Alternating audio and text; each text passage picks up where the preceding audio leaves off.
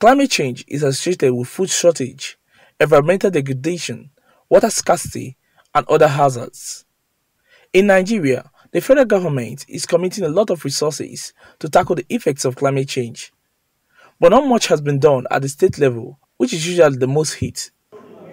It is against this backdrop that the Global Initiative for Food Security and Ecosystem Preservation, GIFSEP, is implementing the African Activists for Climate Justice in the state.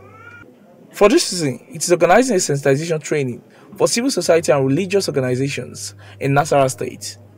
The training is to enable the participants build resilience to climate-related issues in the state. There is need for farmers to build resilience, and what this project will do is to teach these CSOs from the 13 local governments of Nasarawa State how to train farmers on climate-smart agriculture, giving them timely and early weather information. I'm implementing this project here in Nasarawa State, and today we are here to sensitize different stakeholders that will be working with as we implement this project, to understand what the project is all about, to understand what climate change and why climate change is a serious problem globally, and also to understand the concept of climate justice. Participants at the workshop are ready to take the bull by the horn and ensure that the state government prioritizes climate justice. As a civil society organization, we want to see it in action and practically.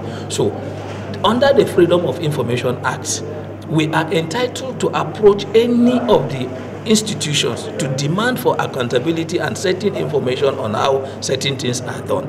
Where they are judiciously used and utilized, we can make case for the increase in the funding of climate-related activities. Where they are underutilized or misappropriated, we can make case for necessary actions to be taken, including investigation and possible prosecution. At the end of the training, participants are expected to be able to hold the state government accountable and make them take climatic actions.